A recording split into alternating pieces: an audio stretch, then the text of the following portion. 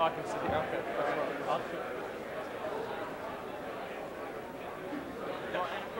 Seats are all taken.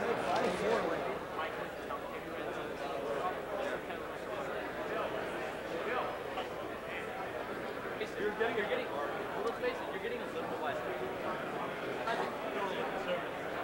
No, I know.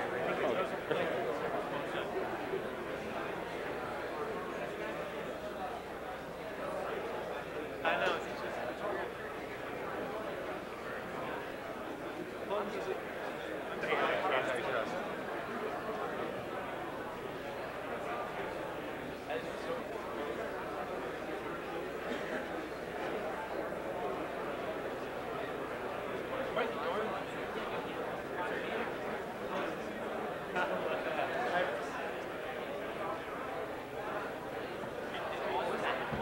Is it the place that's spelled like Worcester?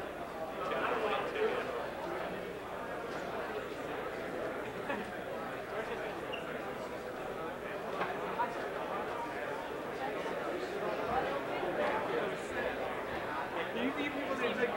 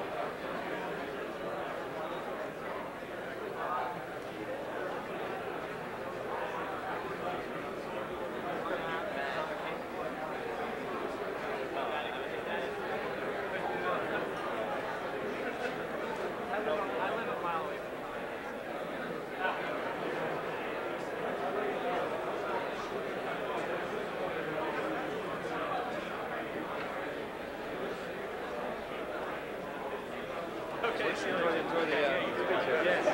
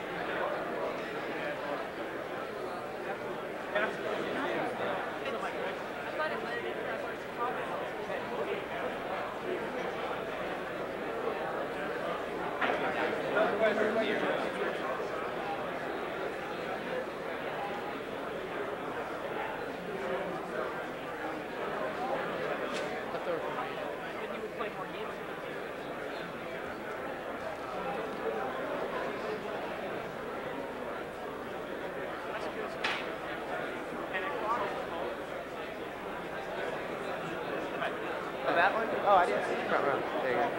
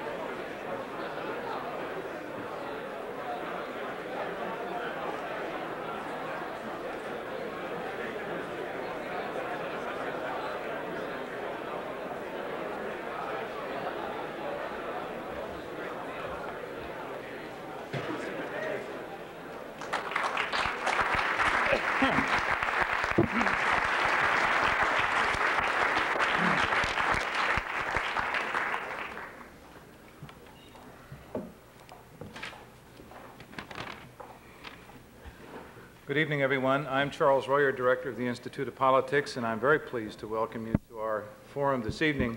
It's the first time, as far as I know, that the Institute has sponsored a forum event with the Harvard baseball team, and I hope it's not the last time that we do that.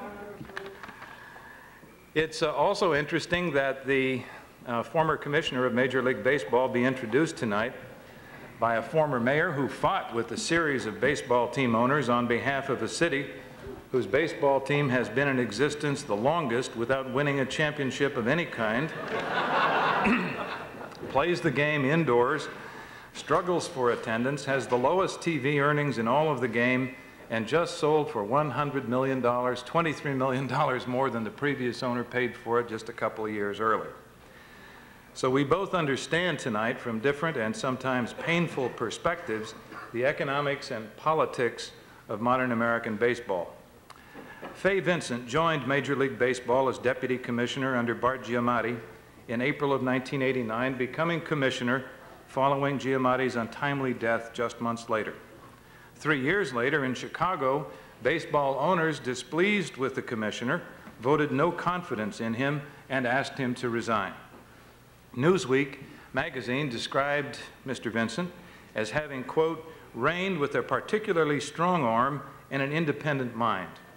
Invoking the unbridled powers of the commissioner, he ordered realignment of the divisions in the National League, divvied up the $190 million in the expansion pie in a way that dissatisfied both leagues, and opposed television superstation dominance of the game.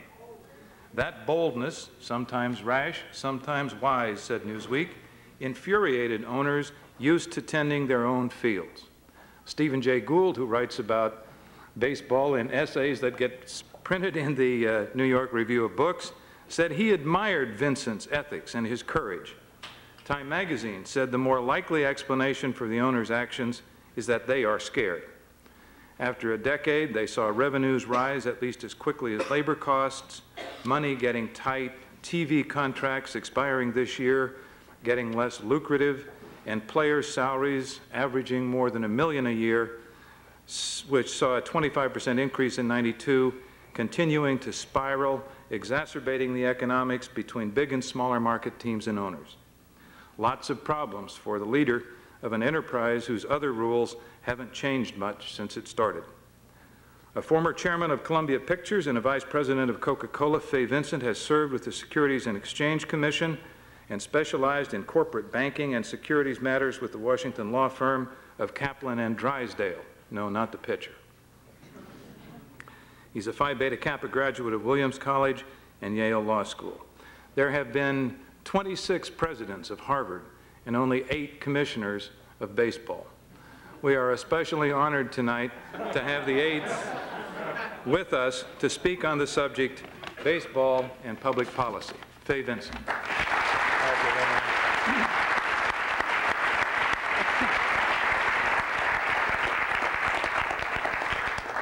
That statistic about commissioners and presidents reminds me of the line, I think it was Chesterton who said there are big lies, little lies, and then there are statistics.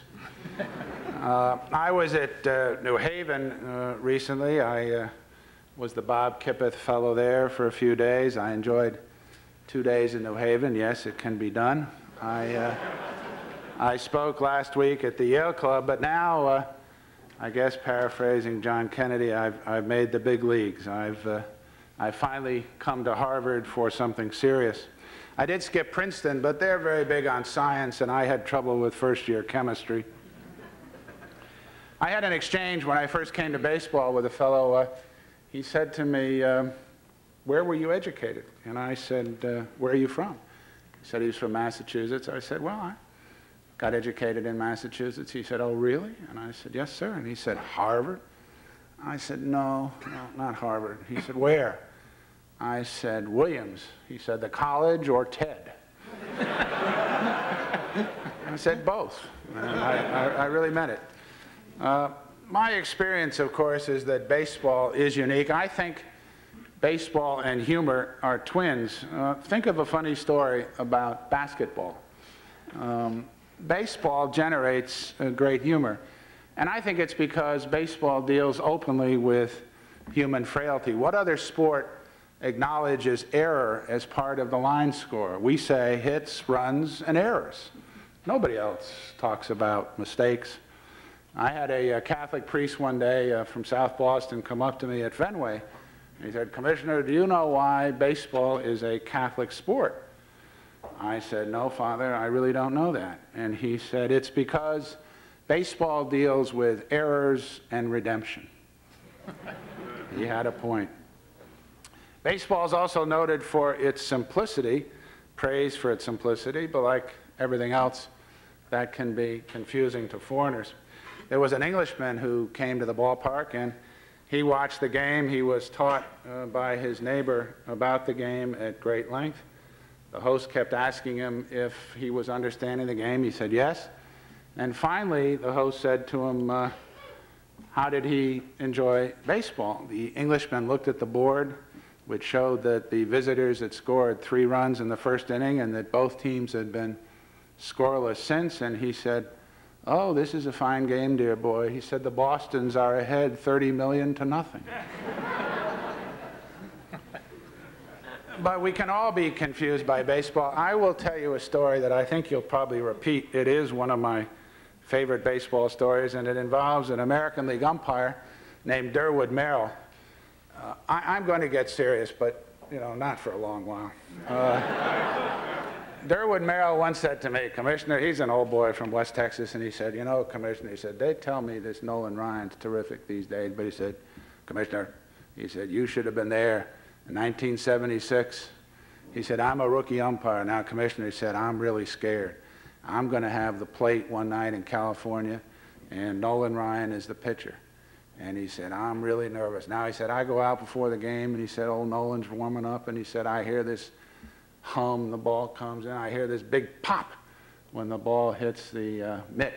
And he said, "Man, it was a loud pop." Now, he said, the game starts. And he said, "I go out there, old Mickey Rivers is up, Andy Echeverrien's the catcher," and he said, "The first pitch, I hear that same hum, and then I hear that big pop, and I say, 'Strike one,' and everybody yells," and he said, "I'm having a great time." Now, he said, "Here comes the second pitch." He said, "I hear the hum." He said, "I hear that big pop." He said, "Commissioner, I didn't see the pitch." He said, "I couldn't see it." Now, he said, "What do? I never saw it." He said, "The ball came, there was a pop, I didn't see it." Now, he said, "Oh, Echeverrien," he waits, and he said, "Nothing happens. I don't do anything." Echeverrien says, "Umpire, call the pitch." He said, "I don't know what to do, Commissioner. I'm a rookie. What do you do? I never saw it." He said, now Echeverrien yells, "Umpire, goddammit, call the pitch." He said, "Oh, well, it's strike 2. He said, at that point, old Rivers backs out. He says, "Don't worry, I didn't see it either."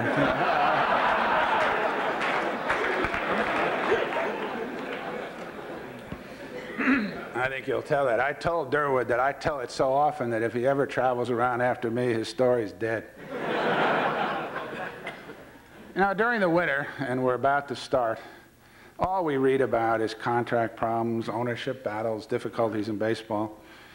Let me give you a quote. "Baseball has changed." This is from a player. "Now all the players care about is money. In the old days, we loved the game, we loved to play. But today, no one cares about the game. All the talk is of money. It's sad." It's a very interesting quote. It was made in 1868.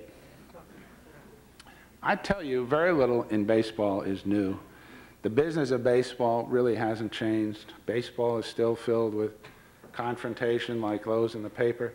But in fact, all of the present problems in baseball have distinct parallels in history.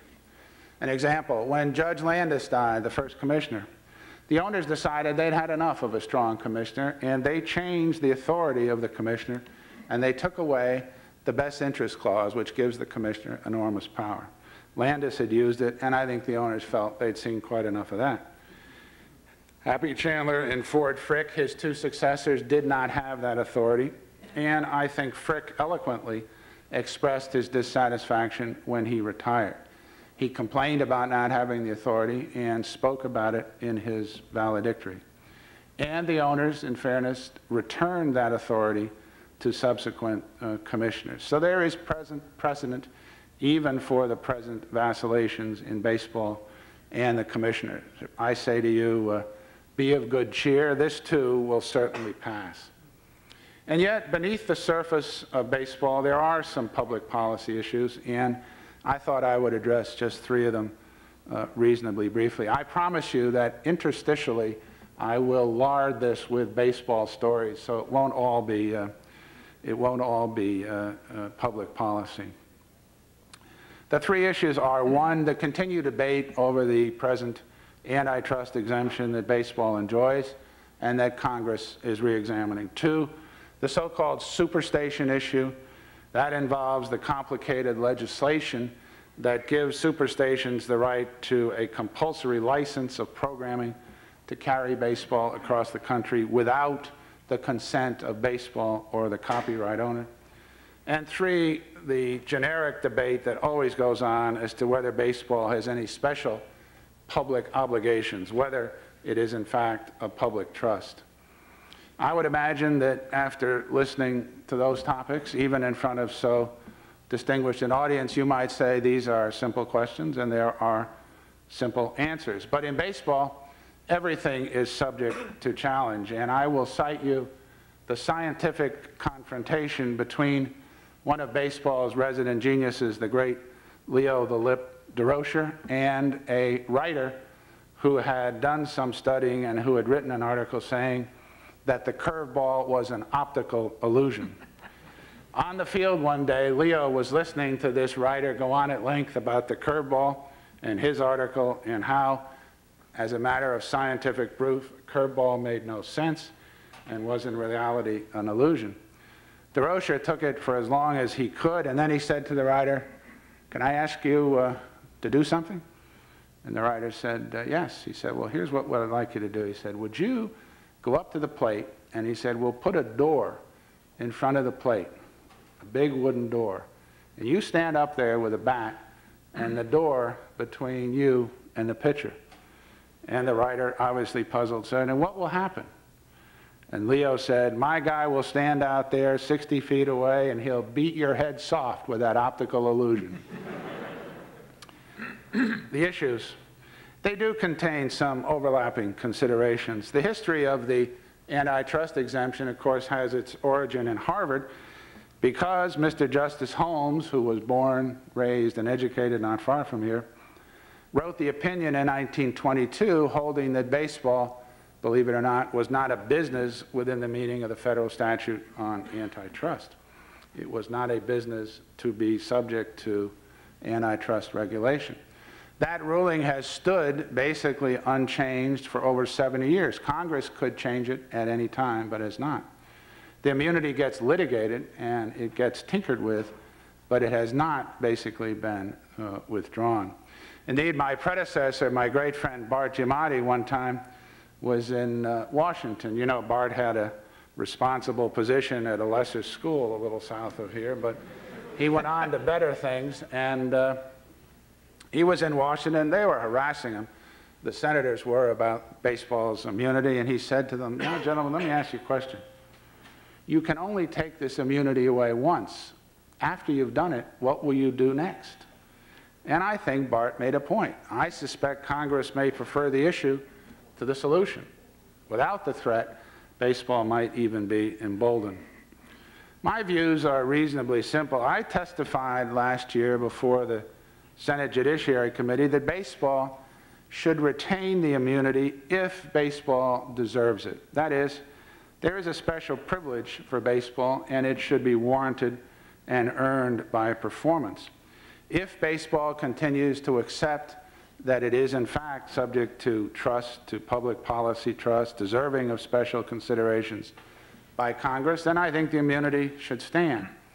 But if, as may be the case, club owners take the view that there's no public duty, that they are free, as every other business, to do what they choose in the governance of baseball, then I think Congress should say baseball should be treated like all other businesses and the immunity withdrawn.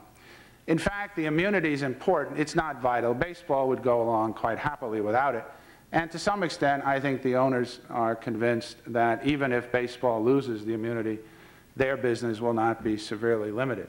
It will affect the minor league draft. It will affect some minor league operations. It will certainly affect the way baseball meets and discusses some subjects, but it will not be a major problem for baseball.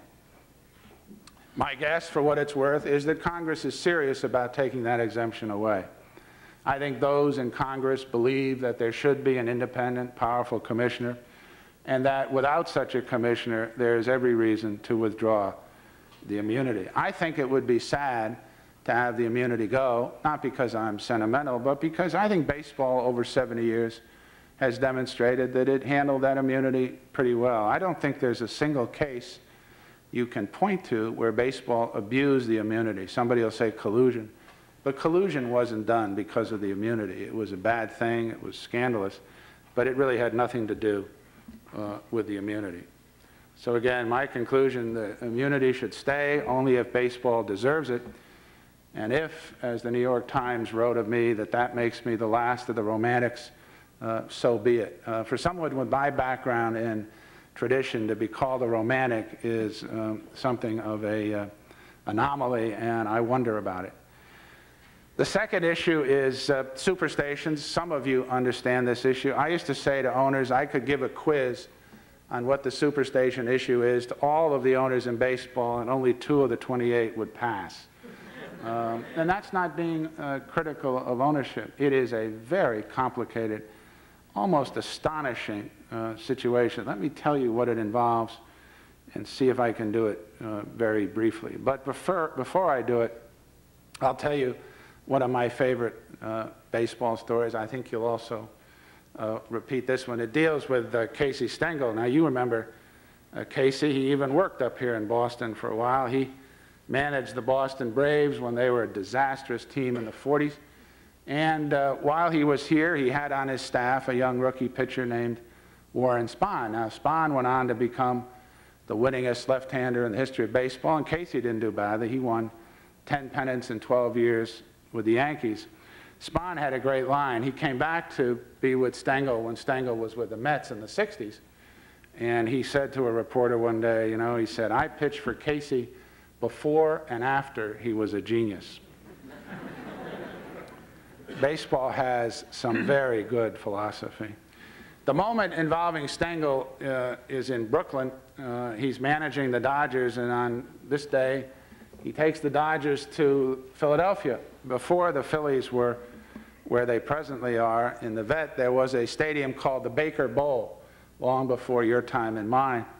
But the Baker Bowl is not what people talk about when they get nostalgic about old ballparks. It was tiny. The outfield wall was covered with tin and advertising. It was a real bandbox.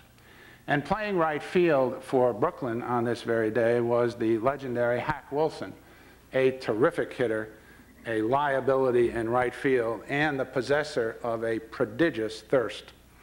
And on this particular day, Hack had indulged the thirst the evening before, and he was suffering from a monstrous hangover in right field.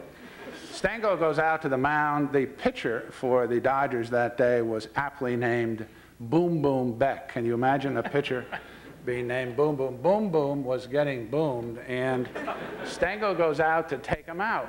And Boom Boom decides to engage Casey in debate, and he's stalking around the mound. Casey's having trouble confronting Boom Boom. The umpire has not arrived, and out in right field, Hack is bored, and he goes over, feeling this hangover, and leans up against the right field fence. I've told you it's hot. The fence is tin. In no time, Hack is sound asleep.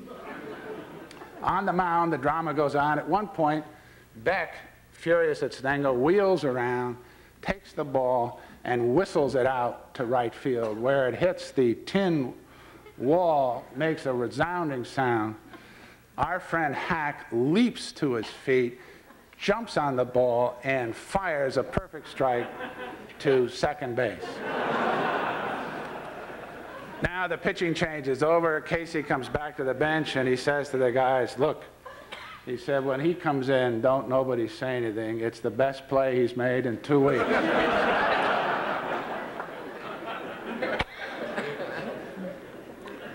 On the Superstation, I have to do this. We could tell stories all night, but this is Harvard.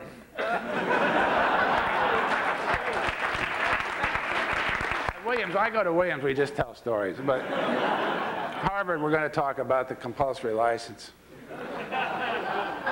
In the 70s, Congress in its wisdom said, we got to help cable. Now, you saw what cable has done. There's a cable deal in the paper that involves $35 billion. But in the 70s, Congress gave cable owners and operators a terrific blessing. And it passed a law saying that a television station could take its programming, basically, without the permission of the owner of the copyright. You could put that signal up on the satellite through a common carrier, and it would be available to cable stations all over the country. Now, what that meant was Ted Turner, who was a genius, figured out quickly that he'd put the Braves games up on the satellite. He'd sell those rights all over the country to cable station operators, and he would build what is, in fact, a superstation. The cable companies pay through a formula to something in Washington called the Copyright Tribunal. None of you knew it existed. It's a tribunal of federal officers, bureaucrats, whose sole job is to allocate this money to copyright owners, one of which is baseball.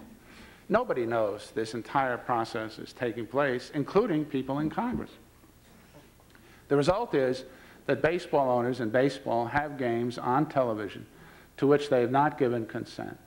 The games are carried across the country. The money comes in. There is no marketplace transaction. There's no negotiation between baseball and the television operators over what the price would be for that programming. And it didn't take a genius to recognize that the superstations were making baseball's television much less valuable. It hurts television cable programming like ESPN, and it surely hurts the national, what used to be the CBS package. And so I decided, not without support, that I would try to get that compulsory license eliminated. The other commissioners had less interest because football doesn't have the problem. There's only national television for football. Basketball has some of the problem and joined with us. And I went after the compulsory license in a big way. That did not endear me to either of the major owners of superstations, the Tribune Company in Chicago or Turner in Atlanta. And needless to say, the issue of realignment, though it really looked to the world as if it was my issue with some of the owners. In fact, the superstation issue was really the issue. Indeed, the cry for revenue sharing that you're hearing now is a function of baseball having been defeated by the superstations, and the fact that there's no cable television in Milwaukee and in Seattle and in other markets is surely a function of the existence of the superstation. I think the public policy issue is clear. Why should there be a subsidy to cable owners at this day and age? Why shouldn't there be a marketplace transaction? I'm not talking necessarily about taking the games off the air. All I want is for baseball to get paid a fair, open market price for the programming. If there's going to be a subsidy, why should it go to an industry, the largest company of which is now being purchased for $35 billion? The superstations are driven by baseball. Without baseball, there'd be no superstation. Who wants to pay money to see reruns of the Beverly Hillbillies? The only thing you want, and the thing that gets baseball, that gets the superstations bought, is in fact baseball. Live, current, non-duplicatable, not available elsewhere baseball. So I met with Ted Turner, who's a friend and actually an interesting guy, and I said, Ted, what do you make? How much do you get from the superstation at the Braves? Oh, Commissioner, he said, we get almost nothing, Commissioner. I mean, it's nothing. I've dealt with Ted over years in the movie business, and so I said, yeah, Ted, well, what's the number? So he said, I'll give you a number. He said, well, a number? I said, yeah, a number, Ted, 1 to a big number. What is it? He said, it's 7 million, Commissioner. I said, really? I said, so for 7 million, that's what you get from the superstation on baseball? Yeah. I said, well, what if we paid you 14? I said, think of it, Ted. You doubled your money. You're a terrific hero to the people who own the company. Only one thing, keep the games off the air. You got all the money, and all we want is for you not to carry the games. He said, Commissioner, I can't make that deal. I said, I know, Ted. I know why you can't make the deal. The superstation's worth probably $100 million plus to Turner, and the same to WGN. It's a very big business. And, you know, when I sit here and I'm critical of baseball, there's always the risk that someone says, well, sour grapes, and you're annoyed. I try not. I think I will cite you a quote that sums up my position on current issues, and later when you ask me to talk about current issues, I will invoke this quote. It's from Stanley Baldwin, the British Prime Minister. I spent most of the year in England, and Baldwin once said, when you are no longer captain of the ship, you should never spit on the deck or give orders to the helmsman. That is very good advice. And so if you ask me a question that I don't want to answer, I will give you the answer, Baldwin. How about Ted Williams? Ted Williams is a remarkable fellow, a dear friend. And I think Ted really had an insight in 1941. Remember, that was the year, at the end of the season, he was hitting slightly over 400. He was then, you know, for him, had a little slump, and he slid to 3.995, which if you round it off would have been 400. He comes to the last game of the season, and in fact, a doubleheader. No one had hit 400 in many years, 52 years, in fact. And so he was interested in batting 400. But at the last of the season, with the doubleheader, Joe Cronin went to him and said, you know, Ted, you really don't have to hit. Why don't you stay on the bench? You'll have the 400, and that'll be it. Williams, of course, went out and played. He insisted on playing, and he finished the year hitting 406. He had a great day. And Lefty Gomez said years later, you know, thinking about Ted in 400, hitting 400 was a sign of Ted's great talent. Playing that last day was a sign of his class. And I think that's right. I think Ted knew, despite all his problems with fans and columnists here and Colonel Egan, that he owed it to the fans. He would have been criticized, and he knew it. And so he went out and played. I think Ted owes something to the fans, and I think baseball owes something to the fans. And that's issue 3. A few weeks ago, Ira Berkow, my columnist there in New York, wrote that baseball was like all other business. He disputed the claim that baseball should have some different obligations. And maybe he's right. I don't think so. I think baseball takes so much from public support. And I'm not just talking about stadia and local support, but from Congress. Obviously, baseball benefits from the antitrust immunity, but think of it. Luxury boxes are deductible. You can depreciate players as assets. There is a tax-exempt status for Central Baseball. Baseball is vulnerable to Congress, and if Congress wants to twist the knife, it has many ways in which to do so. So I submit to you that baseball depends on fans. I think the fans own baseball, in fact, and that there's a proper duty toward those fans. I think it is important, baseball, to our culture. It is ingrained in our lives because it's the happy game of the summer. It's the only game played outdoors all summer in most places. It's the only significant game without a clock. You and I know all of the rhapsodic reasons to love baseball. It is, in fact, also a monopoly. And Congress, I think, has every reason to want to be sure that baseball is run properly and doesn't overreach. And I think a commissioner helps by serving as that nexus between the game and public authorities. As I say, I don't think baseball has done a bad job of observing that obligation, but things may change. Much is changing. One owner said to me, you know, Fay, I don't like commissioners. I don't like you. I don't like David Stern. We don't want a commissioner. We want to own the game. We think we should make the decisions.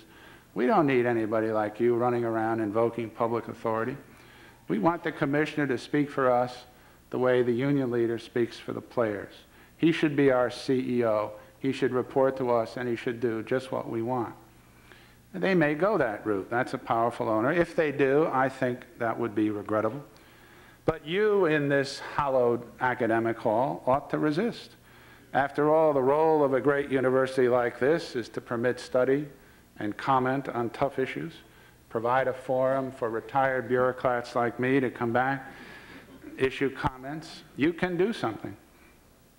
The future of the game is really a function of your attention and your involvement. Take the issues on. Why not? Dean Acheson had the great line, when in doubt, do the right thing. I don't believe a commissioner is a figurehead. If I were a figurehead, why were they so eager to get rid of me?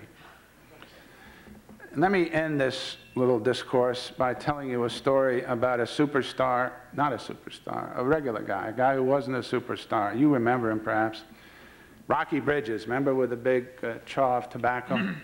And late in his career, he goes to the Reds. They have this wonderful second-play combination of Johnny Temple and Roy McMillan, way before the time of these young men, but they were wonderful ball players. And of course, Bridges didn't get in very much. One day, Temple gets hurt. He's playing second base. They're playing the Dodgers. The Dodgers had that great team. And Bridges says, you know, he said, I'm out at second base. Furillo gets a hit. I'm sorry, Hodges gets a hit. He's on first base. He's 6'2", he weighs 220, big, tough guy. Furillo's up. And he said, Furillo hits a ground ball in the hole at short. McMillan goes over there, and he said, I hear Hodges coming down the line, ka-thump, ka-thump. 6'2", 220, ka-thump, ka-thump. I'm over at second base. McMillan, all-star, can't get the ball out of his glove. Here comes Hodges, ka-thump, ka-thump. Now, he said, he sounds like the 415 pulling into the station, and he said, I yell over at McMillan, hey, all-star, if you get the ball, go to first. I'm getting out of here. He said, I get the hell out. The 415 comes in right on schedule. And he said, I was gone. So that's what I'm going to do. I hear the 415, and I'm getting out of here. Thank you very much.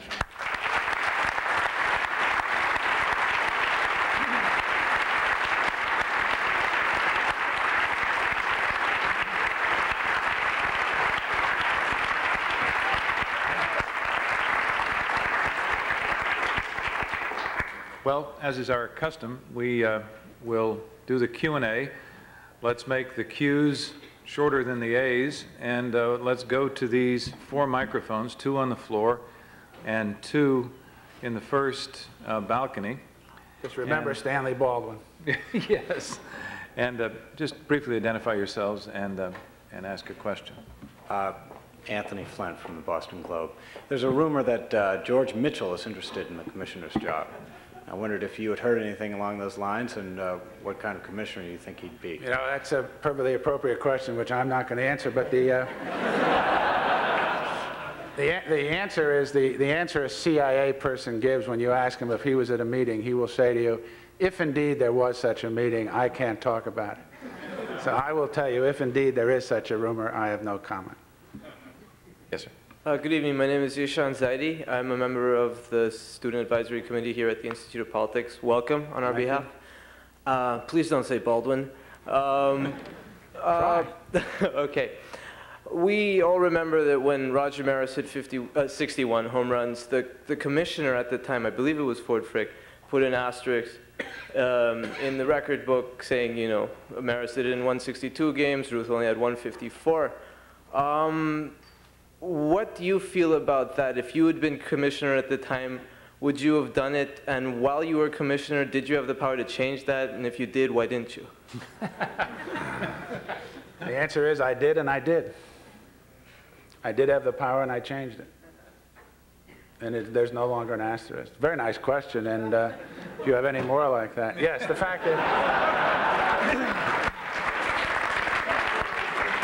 Well, I didn't know about that. Congratulations. You sound like some of the owners. Do we have one up here? Yeah, Dan Edmonds, Sharon, Mass. I'd like to know what your opinion is of the designated hitter rule and how it could be possible to get rid of it. For those of us who want to see more strategy in the game. You know, Bart had a wonderful line about the designated hitter. It is the most asked question of baseball bureaucrats, and it's a good question. But when Bart was asked, he would often say, the designated hitter is the finest occasion for non-consequential debate during the off-season. I think the designated hitter is an atrocity and should be eliminated, and probably will be eliminated. But you have to bear in mind, as you look at baseball and some of the things that are presently being done, when you make a change, as the designated hitter was done in the 70s, as an experiment, it is very hard to get rid of it. It was done to improve offense in the American League, to get people in the ballpark. It was thought the American League wasn't drawing as well because there weren't as many home runs. It was a very bad idea. It's an experiment that should have been declared a great success and doomed years ago. It takes a vote of ownership, unfortunately. And it also takes negotiation with the players' union, who are very supportive of the designated hitter because it gives older senior ball players who make a lot of money employment. So it will not be easy to get rid of, but it should be done. Yes, sir. Hi, I'm Brian Schwartz. I attend the Harvard Business School. As a lifelong resident of St. Petersburg, Florida, I'm curious of sort of your personal opinion, how it made you feel when so many people can get disappointed so often, and whether there's some personal reflections you have on that. Well, I think when you think about communities for baseball, you have to think about two things. One, the community, which includes the ballpark and the demographics, but equally important, ownership. That is, the people who are going to put up the money and run the team. So if a community fails to get a franchise, it may be the former, but it may also be the latter. In the case of St. Petersburg, without telling you which it was, the people in St. Petersburg believe that it was the former. It may very well have not been the former, and there may be an occasion through expansion or transfer when a team will end up in St. Petersburg. It's a perfectly fine community. There aren't many around that qualify for baseball, and so I would think a team will end up in St. Petersburg in the not-too-distant future. But in the last go-around, since I was involved, I will tell you that the correct decision was made. St. Petersburg was not, for one of those two reasons, a powerful candidate. Sir. Hi, Faye. My name is Mike St. Clemente. I write for Baseball Underground. I know that you're a purist. I'm wondering what your views are on expansion. Obviously, it brings a lot of money into the game and allows more fans to view the game, but obviously it does a lot to the quality of the game. Do you feel that further expansion is beneficial, and do you feel the expansion that's already occurred has been a good move? Well, when I was in college, there were 16 teams, and now there are 28. Expansion is inevitable. There'll be more.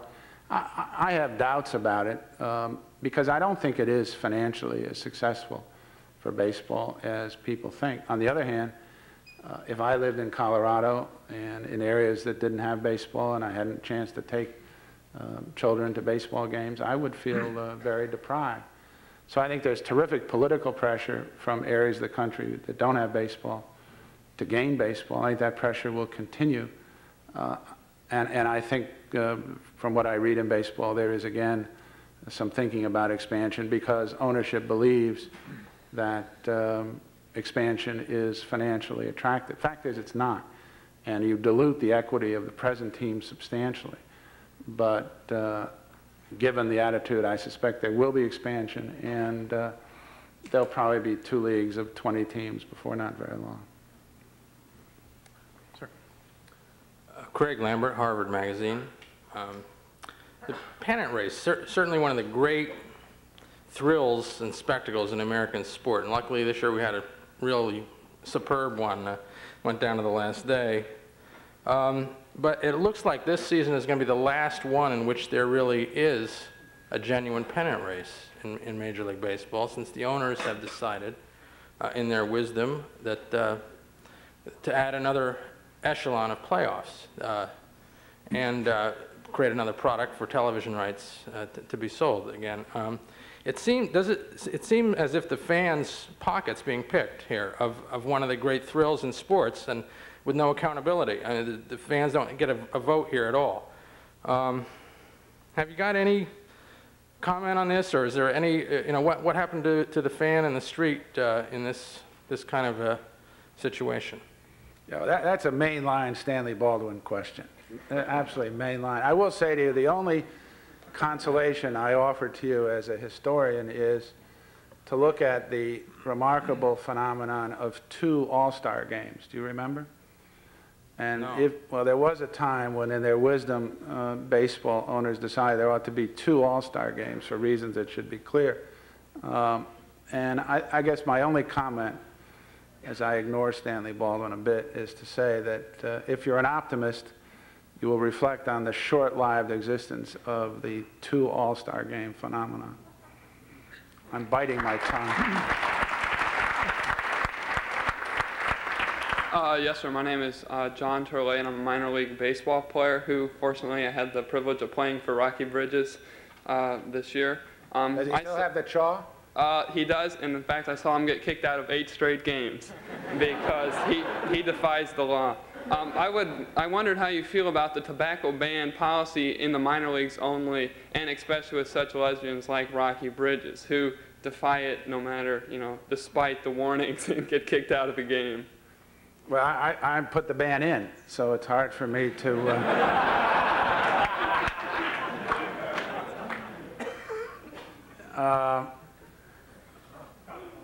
I happen to think that chewing tobacco is dangerous. And more importantly, it sets such a ferocious example when our good friend Dykstra goes through what he goes through. And he really ought to be cited for environmental violations, because center field, you don't have the luxury, but I used to have to walk across the ballpark afterwards to get out. And, it's pretty well festooned out there. The answer is, I think in the minor leagues, before people have developed the habit of playing baseball and chewing, we ought to try to keep them from doing it. Rocky Bridges is incorrigible, we know that, as is Bruce Fleming, the umpire who chews, and a bunch of other guys whom I love. But nevertheless, I think to give kids the example that you have to chew to play baseball, or that you can't play baseball without chewing, is just not appropriate. And if I could have done it, I would have banned it just across the board. But I couldn't, so I did what I could. I'm not defensive about it. I think it was the right thing. And I think probably it will get extended. I know they did extend it a bit this year up into the minors. And I think it has a life of its own. I hope Rocky forgives me, because he is a terrific guy. But, My name is Keller Norris. I'm a senior at the college. Over the past year, the San Diego Padres have been virtually dismantled. As a commissioner, would you have and could you have put a stop to this? Well, depending on which court you listen to, a commissioner in the old days probably had some authority in that area. The difficulty with that situation, from my point of view, is I just don't know enough about it. I know what I read, but all I can say is that I think any commissioner, and certainly I, would have looked at it. Whether the facts would have warranted intervention, I just don't know, because I really haven't looked at it, and I don't know what Tommy Werner's argument would be. Finley made it easy. I mean, for Bowie, Finley made everything easy. He just did it in such a flagrant way. He announced what he was going to do, why. I mean, he gave the whole thing away. People are a little more subtle these days, and it takes a little more intervention. But yes, I would have looked into it. My name is Kerry Green. I'm a student at the Harvard Business School. My original question related to the Padres as well, but sort of an extension is that is your views on revenue sharing. It seems that the Padres are probably not the last team to have to go through a fire sale. The Pirates sort of did the same thing in the last few years. So I'd like to hear what you have to say on that topic. Well, I think baseball really has to come to a broad universal agreement among owners and the Players Association to put the financial molecule in some sense of stability. It can't go on like this indefinitely. There has to be some arrangement. The players are doing so well, and their union is so powerful, and the owners historically have been so inept that baseball goes on this way. Remember, basketball made its major transformation because basketball was in trouble, and the Players Association recognized that. Football had a federal judge telling them if they didn't come to free agency, he would take care of it for them. And absent that kind of external pressure, and baseball doesn't have that external pressure, it's pretty tough. The union argues that the owners are doing fine. Yeah, they may lose money, but everyone who sells makes a profit. And anyway, why should we care? If some of them lose money, that's not our problem, that's their problem. Get some richer owners. Players move toward the upper scale, higher paying teams, but that's the marketplace. That's what happens with television announcers who migrate to Los Angeles and New York. It's the good old American system. The players' argument has considerable force. It's a free market argument, and we are basically a free market economy. But baseball has to do something economically to put its house in order, and I think regrettably this latest fiasco in baseball means that that day is just postponed for a good time. Yes. My name is Lisa Heinz, and I'm a student here at the Kennedy School. My question goes to one of the things that we study here at the school, and that is management, and your management and leadership. It strikes me that you were faced with a pretty unenviable situation when you started your job as commissioner in terms of the person whom you were following, a friend and someone of substantial stature, charisma maybe, tragedy perhaps. And I wondered if you could share with us anything that was going through your mind when you knew that you were going to be taking on that new role as commissioner, and what that challenge felt like to you. Well, you're correct. It was difficult both because Bart was, in some sense, larger than life, and because we were dear friends. I mean, he was like a brother, and we were on a wonderful little run, he and I. We'd always wanted to be together. He finished with Yale, and I'd finished with Columbia and Coca-Cola. And the idea was whichever one of us could hire the other first would do it. And so he got to baseball, and I went with him. And we had just a lyrical 5 months, except for Pete Rose. I mean, we spent the whole time fighting with Pete. And I mean, to be with Bart while he was sued was a remarkable experience. He did not understand the law. He had no sort of sympathy for lawyers, not much for Pete either, but the process drove him crazy. And I used to say to him, Bart, I know this judge in Cincinnati ruled against you. Remember that little judge out there who ruled against Bart? And I kept saying, but the system works. It works. And Bart would come into a room and he'd say, there he is, Fay Vincent. He believes in the system. I said, can you imagine anybody believing in the system? He tells me the system works. Can you understand it? Bart was wonderful. I think management, I knew what I was getting into. I think Bart knew. Neither of us had any illusions about baseball owners. We also read history. We knew that there'd never been a commissioner who survived. It's like being the mayor of the city of New York. You know, there's no hope. Well, we loved the game, and we were going to have a good time, and I think each of us was reasonably independent, if not stubborn. I thought I would do the best I could, that whatever happened, I would survive, and I think that's really what Bart's attitude would have been. I think it would have been a mistake to say, no, I don't want a job. That wouldn't have been appropriate. I'm glad I did it. I'm glad it's over. But I miss Bart. Someday I've got to write and try to capture Bart. He was different, and I think the public perception of him would be even better if they knew more about him. Yes. Yes. He also would never put Pete Rose back in baseball, I'll tell you that.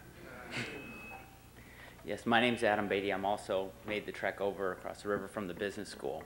My question is, baseball has lost ground both from an economic standpoint and also from a fan support standpoint to both the National Football League and the National Basketball Association lately. And I was wondering, in your opinion, what steps, if any, can be taken to reverse this trend? Well, baseball has its problems. I don't think some of what you said is totally accurate.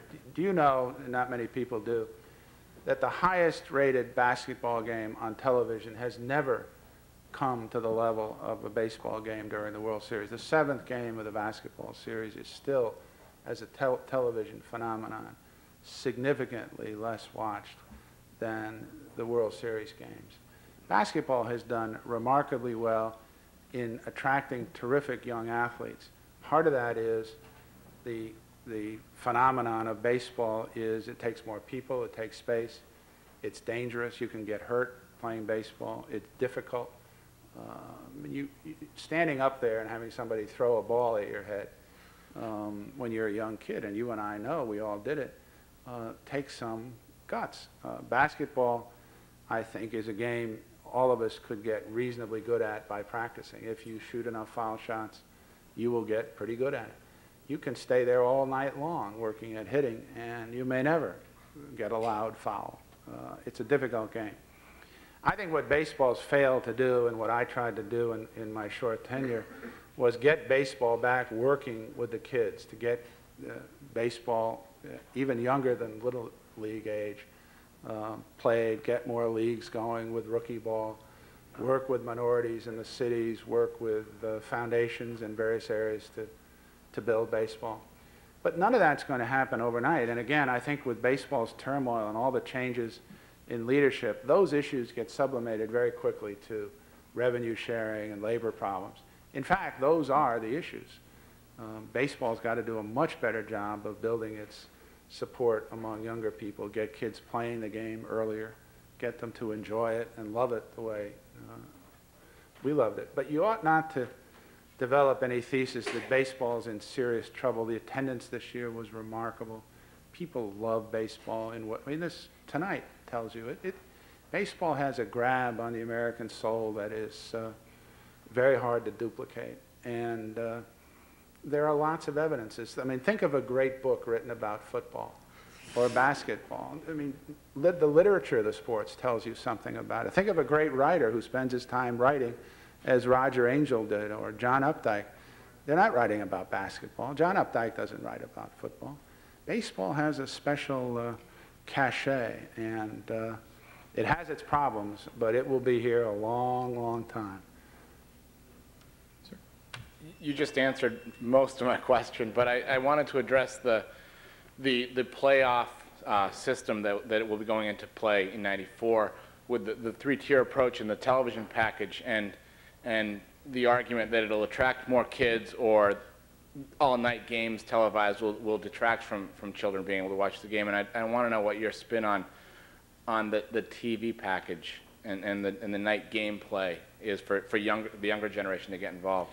Well, I think in fairness to baseball, I just don't think it's appropriate for me to take that issue on. It's current. Those people have wrestled with it. They have studied it. I haven't. I have my suspicions, as I said earlier.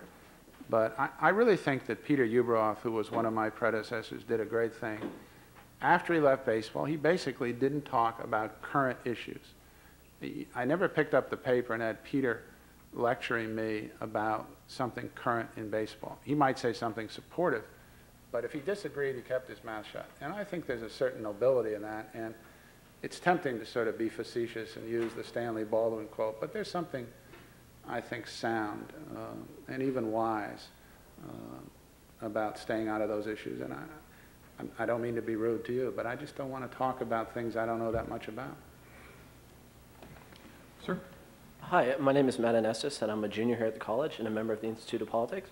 I'm trying to avoid a Baldwin here, so I'm asking you this next question in a non-official, purely technical, non-ex-commissioner, fan of the game way. Off the record with 20 reporters here. Who do you think is going to win the World Series? Yeah. Toronto, if you look at that team and you look at those first 6 ball players, you think you're watching the All-Star game. How anybody can beat Toronto is beyond me. I mean, you have to say on any given 7-game or any season, anything, Toronto has to win. On the other hand, the wonderful thing about baseball is that the Torontos of the world often lose. I mean, I was around that World Series between Cincinnati and Oakland when Oakland looked like the Colossus of the West, and Cincinnati swept them. I tell you, there wasn't a soul, even at Harvard, who predicted. So, I mean, that's what makes baseball wonderful. You don't need much. You need 2 guys to win 2 games and a little luck and a bad bounce or something. So on paper, I'm with everybody else in the country who says, of course, Toronto's going to win. But way down deep, I think Philadelphia's going to win. The follow-up question could be, Boston won the first World Series. When are they going to? Yes, sir. Hi, my name is Jim Saylor. I'm a Kennedy School student. I'm also a lifelong Cincinnati Reds fan, and there were some people who knew the best team in 1990, so don't worry about that. And you predicted a sweep, did you? I didn't say sweep. 5 games, no problem. My question goes to, it actually relates to that in that when I grew up with the Reds, it was during the 1970s, and we had a great team during most of those years, but one of the things that I loved about that team was the fact that it was a team throughout most of the decade. There were people that came and left, of course, but the nucleus of the team and a good percentage of the people were the same throughout the years. And what I see recently in baseball is that seems to really have changed. My anecdotal experience is that, and I would imagine it's true, is that people are staying with teams and signing shorter contracts and people getting traded and turned over at a much faster rate. And I have trouble even keeping up with everybody that we've gotten rid of, during the pennant season as we sink lower and lower in the standings. And my question to you is, do you think this is a trend? Do you think it's a problem, especially for kids growing up who try to identify with specific people and have a special bond with the people on their team? And how do you see it changing or not changing in the future? Well, again, having been characterized as a romantic, there are some things about the earlier time that you can pine about. But also, you and I know that free agency is here to stay. That is simply not going to change. There is no likelihood that baseball will return to any kind of system that would keep a team like that together. And indeed, football now is going to follow suit with major free agency. So I think it's just a reality of life. We can all look back with some nostalgia, but we ought not to spend any time sitting around bemoaning current state. It's just not going to change. We plan to go to 8:15. It's about 4 minutes after now, so you're up. Oh, yes. I'm sorry. I'm sorry. We'll have to go up here if we're going to keep the rotation. Nobody's there. Great. You're up. My name is Steve Rabb. I go to the business school. I'm curious, regardless of how the law deals with him, I'm curious how you think baseball should deal with Vince Coleman. Well, again, I don't know enough, and I think it's an unfortunate situation. I think the law has to go first, and baseball has to stand back and see what happens. But that's the sort of behavior that really causes major problems for any sport. I don't think there's any excuse. And I think the legal system will take care of it in part, but baseball will have to address it. Again, what would I do? I don't know. I think baseball will have to deal with it. But one of the things that gives me a chance to say this, baseball's not different from other businesses or cultures. And people say, well, why doesn't baseball discipline a ball player who has an accident drinking or does something untoward?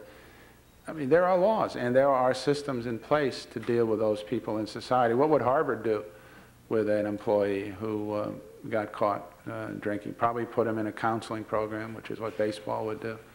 I think it's very tempting to see baseball as immune from or above or better than the rest of American society or business. And again, that's romantic and not realistic. There are limits on what baseball can do, as there are limits on what Harvard or any other employer can do.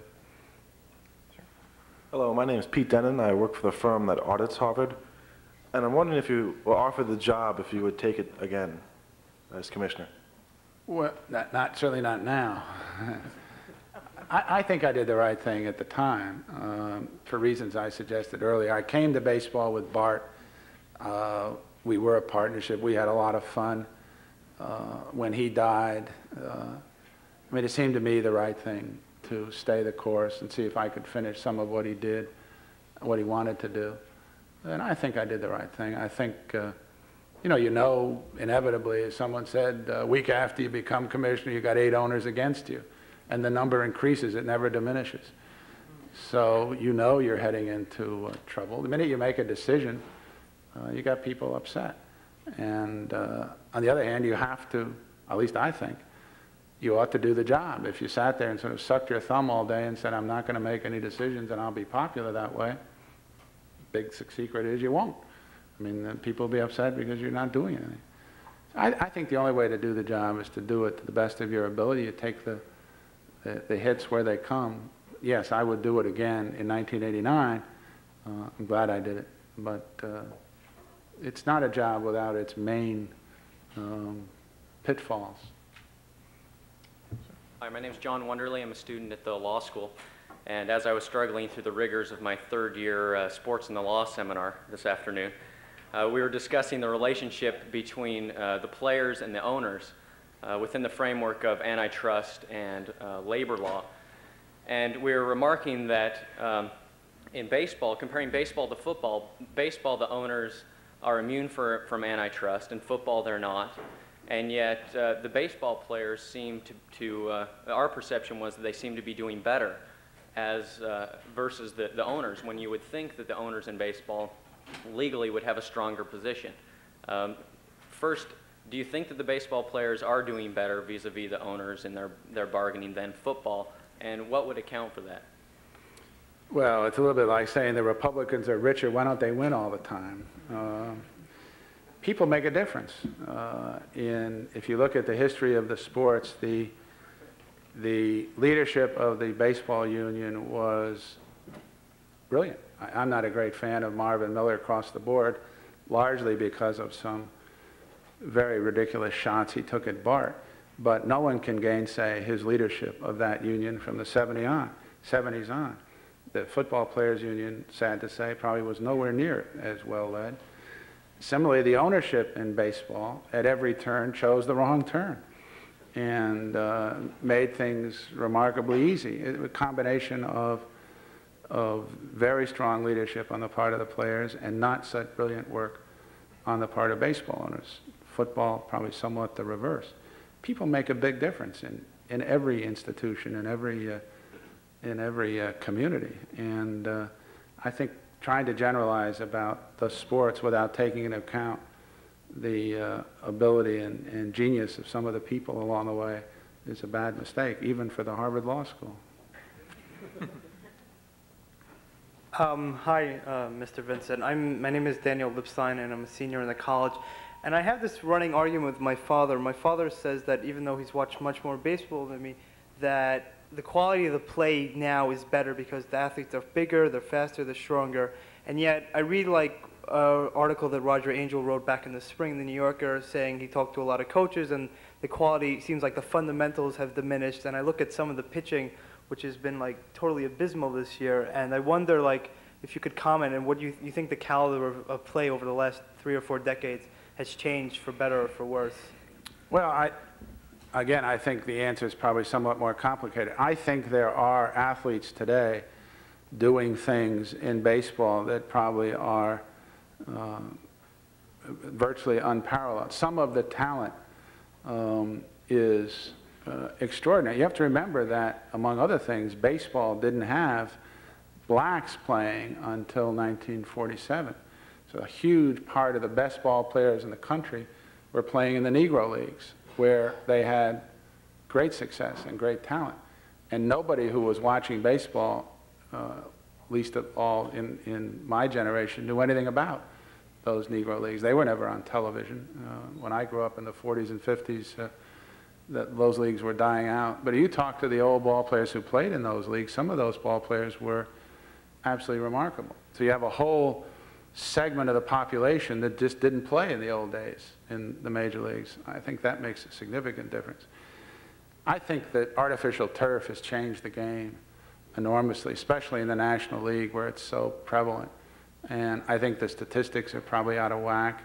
You know, we love to say you can compare statistics in baseball because the bat, the ball, and the glove are essentially the same distance, same pitcher's mound and the like, but artificial turf is just simply different. I guess I would say there are probably players playing today who are every bit as good and for the reasons your father suggests, probably somewhat better. I think the numbers are probably not as great. In the old days, with a smaller number of teams and the competition, I remember when the Yankees had a minor league team in Newark that was probably every bit as good as most of the American League major league teams. I mean, they had guys down there that they kept under lock and key, and you know, they were extraordinary talent. They had to trade Joe Gordon because they didn't have any room at second base. He's probably a Hall of Famer in the future. I mean, think of it. They had, in the height of the Yankees' power, they had 3 all-star catchers. They had Berra, they had Howard, and they had Johnny Blanchard. Think of the pitching. I mean, the Yankees in those era, they had Rashy, Reynolds, Lopat, and Ford. I mean, 4 incredible starters. No team could do better than that. And I don't think anybody's hit the ball better than Ted Williams. We know he hit .46, and there were night games even then. So I think there were some terrific talents in the old days. I think baseball's still very well played, but I think expansion has certainly made more players in the major leagues that would be in the minor leagues. Williams makes that argument. He said, you know, if I were playing today, half the pitchers I'd be hitting against would be minor league pitchers. And I don't know, he probably thinks he'd hit 800. You know, he's still annoyed. I see him, I talk to him. He can tell you the pitch he hit and how stupid he was to hit it, when he hit it. He doesn't talk too much about the ones he hit that are great, but he's still annoyed that Allie Reynolds got him to pop up twice on two consecutive pitches in the second no-hitter. Yogi dropped the first one, and he caught the second one. And Williams will tell you, grabs my cane, and he shows me where the pitch was, up here. He says, I hit it. He said, I can't believe I did it. Stupid. He said, throw me the same pitch. And he said, I hit it. Commissioner, really stupid.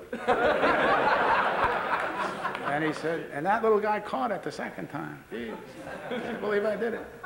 I mean, and I went to Cooperstown, and there, you know, these guys are in their 70s. And one night I looked up, and there was Johnny Mize showing how he hit an inside pitch to left field to Ralph Kiner. So afterwards I said, what are you guys doing? You're getting ready to play in the great ballpark in the sky? Because I don't think you're going to get too many inside pitches in your mid-70s.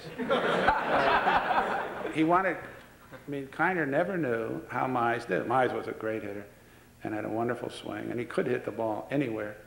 And he was explaining to Kiner how he put his elbow down and swung, and Kiner was in rapture. So later, Garagiola was there. Garagiola said, you know, he said, these guys are terrific. He said, Musial once, some young guy said to him, Stan, how do you hit the ball to left field when it's inside? Musial said, oh, he said, it's terrific. He said, I know how to do that. And he said, watch. He'd go up to the plate, and he said, throw them all inside. So the guy threw them inside. He hit all these line drives to left field. He said, that's just how you do it.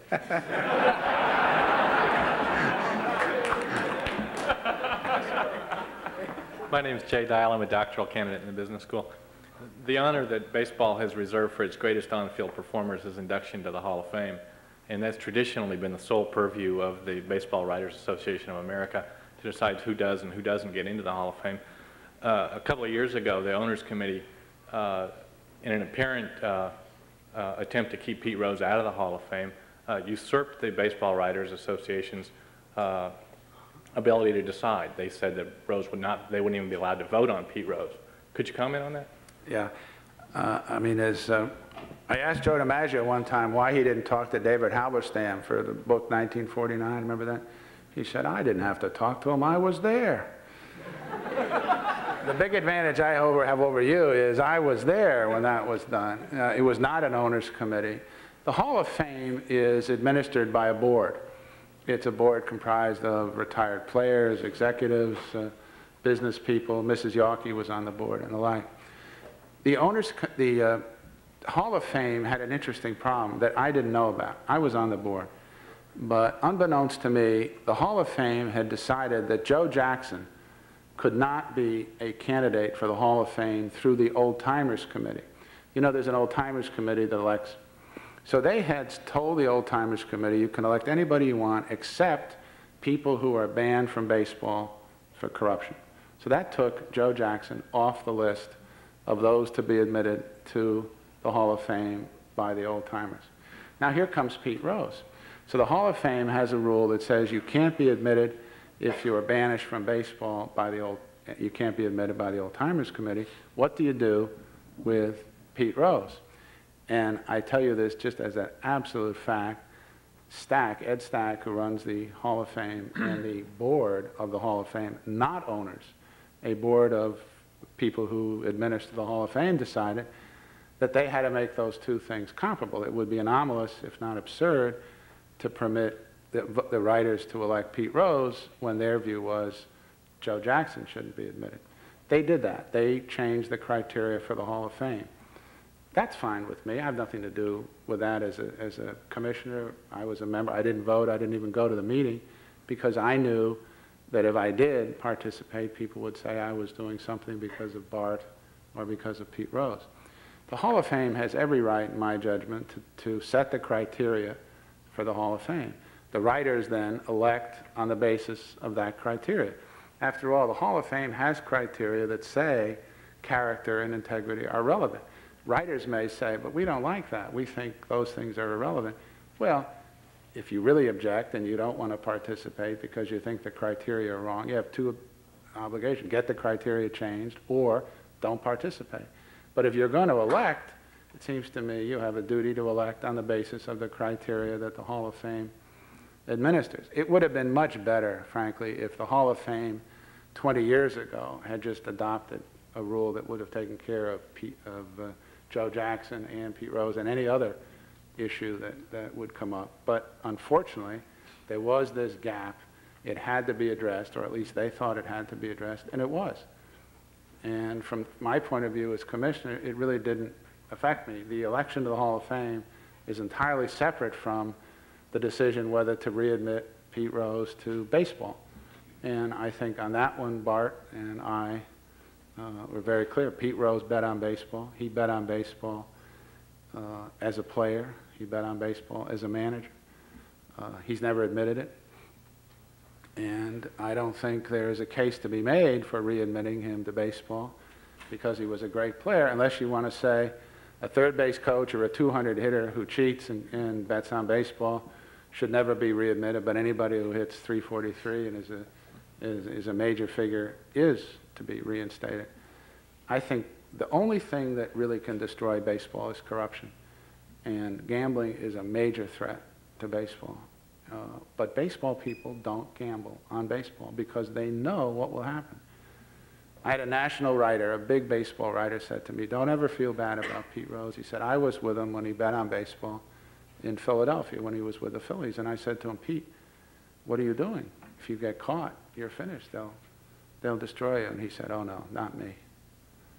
Well, Pete Rose thought he was bigger than baseball. He told me that.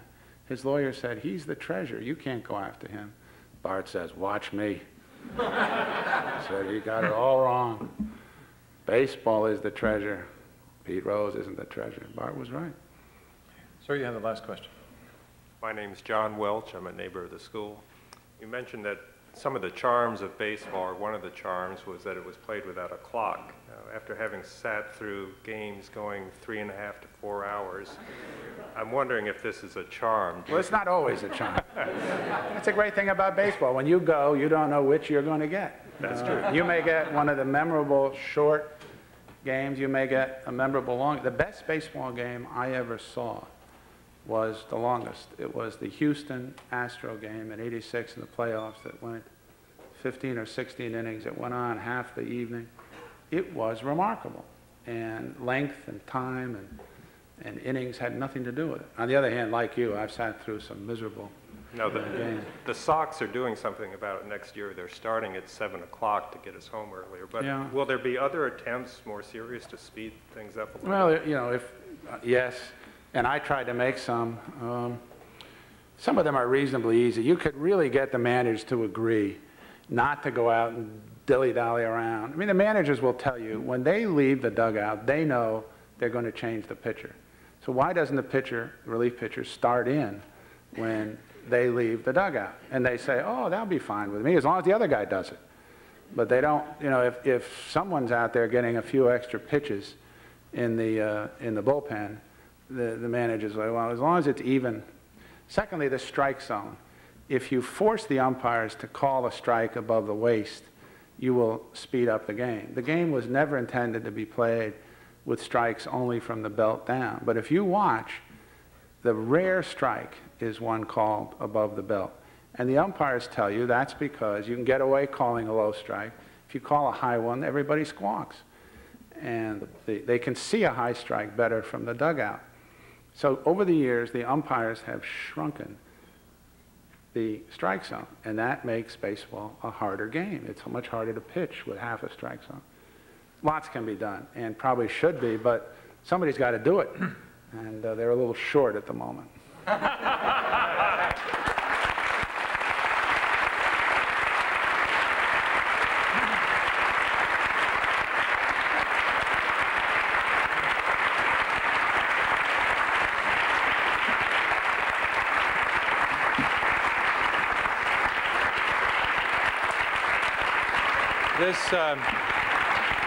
This has been an extraordinary evening. We thank the Harvard Baseball Club for its co-sponsorship and its presence here tonight and its baseball. And we thank the 8th Commissioner of Baseball. We enjoyed the stories and we appreciated the policy as Kennedy School people.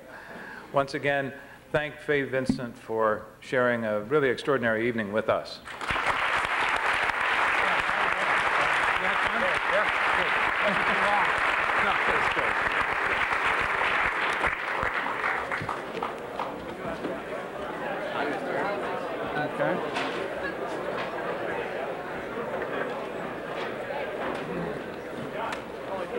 Well, it wasn't Bill Clinton, was it? It was wonderful. You intimidated me with that Bill Clinton story. I'll be short.